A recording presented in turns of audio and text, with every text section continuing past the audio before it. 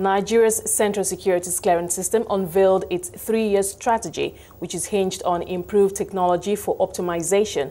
Haruna Jalo Waziri, CEO of the CSCS, joined me to unpack this strategy. Now, the CSCS plays a very pivotal role in Nigeria's capital market. For the stock market, it ensures that, market activities run smoothly, transactions are cleared in a timely and efficient manner. And I knew that between 2014 and 2015, there were a number of milestones. Before we go to 2018, help us understand the role of the CSCS first. So technically, the CSCS is the most important financial market infrastructure. Understanding that pre-trade and trade occurs, and then ultimately you have the post-trade, which is the activities that actually happen after all of the things that have done, because again, shares have to settle, cash has to go to the designated owners, and then of course registers have to be updated. So the CSCS actually does that, and it has to do it not 99.9% like in some cases is available. We have to do it 100%, so there is no room for error, because ultimately investors feel the impact of any mistakes, if at all we make them. But does that make it even more difficult in an environment where we're still trying to understand the kind of technology we need to deploy? Manpower challenges, skills, skills gap, and some of the other challenges that could crop up based. You've said it has to be 100%, and I imagine that in our type of environment that we're in, that could be a little bit more challenging. It is actually, if you look at historically what has happened with the CSCS, there has been a developmental stage that occurred in the early stages of CSCS, where some of the settlement was not through DVP because of the challenges that we had in terms of structure, technology, and also even market rules.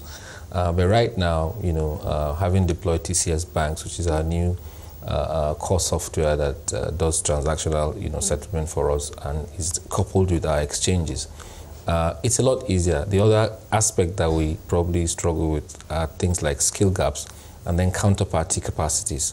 So if we are ready, it doesn't mean that everybody in the market is ready.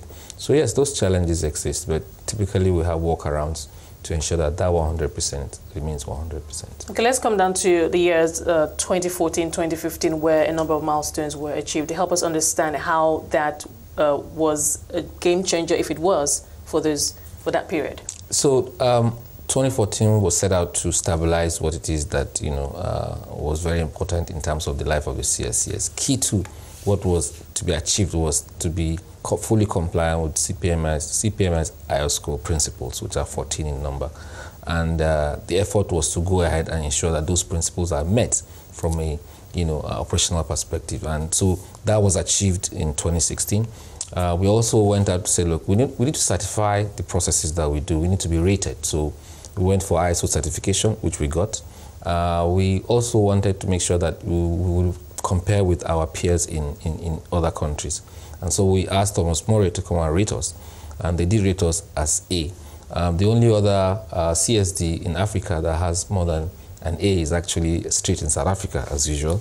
They have an A star, but one of our strategy going forward is to actually match that A star go forward in terms of Thomas Murray ratings. Okay, let's come down to 2018 now. Obviously, a lot has happened from that 2015 up until now. But you're, should I say, the man in charge right now at the CSCS, and you have a strategy to make things even better, especially even from a technology point. So help us understand what your strategy is going forward from this year to take the CSCS even to greater heights. So having joined the CSCS on the 1st of November, the first thing we did was had a strategy session with the board as to where do we want to take this company to, what should we do. So at that strategy session sometime in November, with the board and management, we arrived at 13 core principles in terms of objectives for the strategy that we would have for the next 3 years. And out of that 13 objectives, management came down and sat down and had their own retreat and came out with 84 strategic initiatives. So based on that, we found, we agreed that there are 5 principles of what we want to do from a strategic perspective. And the 5 principles are primarily, 1, we want to optimize our operations. So today, we do things better. Is it STP? What's the turnaround time for our counterparties or for our participants? how is the investor feeling us? We want to make sure that if we do things in 2 days, now we want to bring back to 1 day. We want to even take it to 0 if possible. So all of those things are key to how we think we can impact the market and improve liquidity as it is, or bring better price discovery, which is what everybody wants in the market. The second thing we want to do is to be customer centric. Today the CSCS looks at itself as talking to participants, talking to the exchanges, but I think we have to go beyond that. There is a role that we have to play to the investor, to the registrars, to the exchanges, to the custodians, in such a way that they feel the impact of everything we do, and ultimately the investor feels that particular positive impact. So we will be customer focused, we will be customer centric. We will develop capacities from things like a mobile app where everybody can actually check his balances and valuations from the CSCS platform.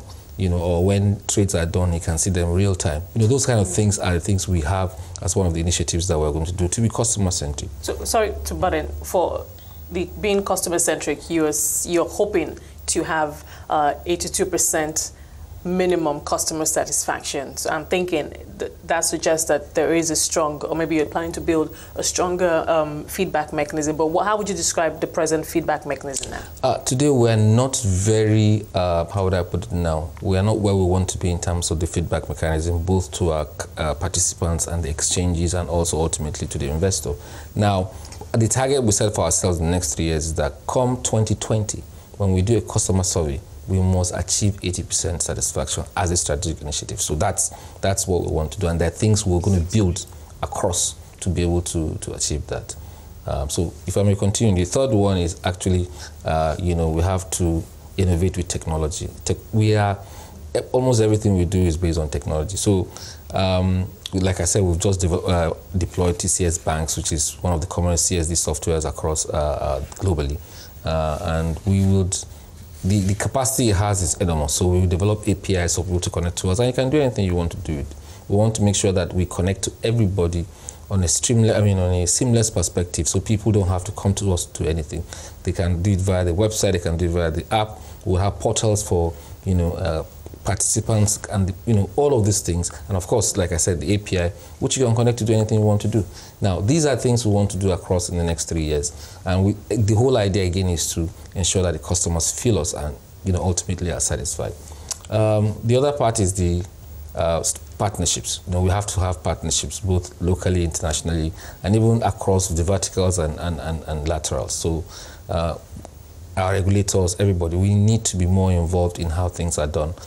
We need to be partnering with, say, NIPS, Central Bank, all of those people that actually have some infrastructure that we use to be able to deliver our services to our customers. So that is also very, very important to us. And of course, lastly, we have investors. We're a PLC. So we ensure that at least we return a decent ROE for our shareholders. So those are the 5 pillars, if you put together, within the next 2 years that we want to achieve. And again, like I said, within those 5 pillars, there would be 84 initiatives which have to be executed. So I'm just thinking, this is over a 3-year period, but I imagine you must have targets for 2018 and, of course, strict monitoring. But for 2018 specifically, what are you hoping to achieve come December 31st, 2018? So number one is that app must be ready and must be functional. Number 2 is that we develop that API that everybody can be able to connect to us and ensure that at least we start the process of the connectivity.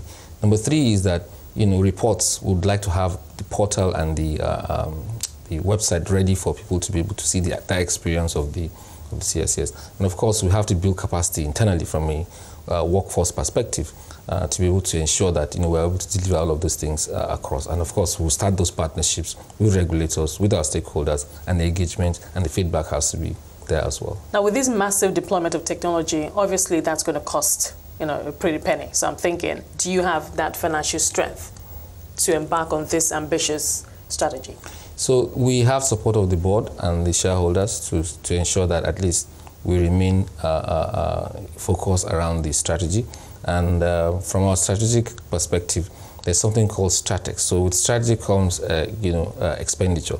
And the board has approved for us to have those expenditures to be done, because ultimately it creates value for the market, and when it does create value for the market, when the investors are happy with the market, what they do is they come back and trade. And when they trade, it means that everybody is happy because then it spreads around. So I guess, you know, you have to make an investment to be able to achieve, you know, the objectives of the market. So yes, certainly we would do it. Speaking about happy, I imagine from, let's talk about 2015.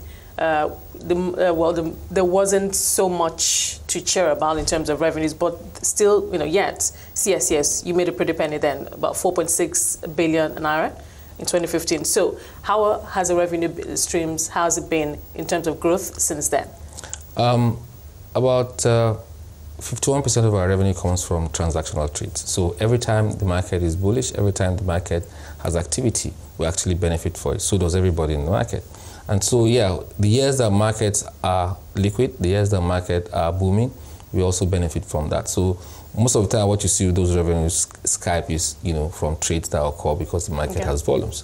But one of the things that we would also do is diversify our revenues, because we become experts in doing things like document management.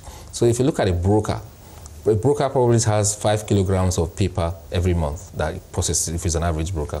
So you can imagine if there are 234 brokers and they give us 5 kilograms of paper in a month, I mean, do the math. So we have become experts in document management system and storage. So that is one of the things that we want to get out there to the market and help others, you know, solve that problem. Yeah, but also obviously make money, because if you, I mean, like you said, this strategy is going to cost a lot. So do you expect it to, you know, weigh heavily on your bottom line?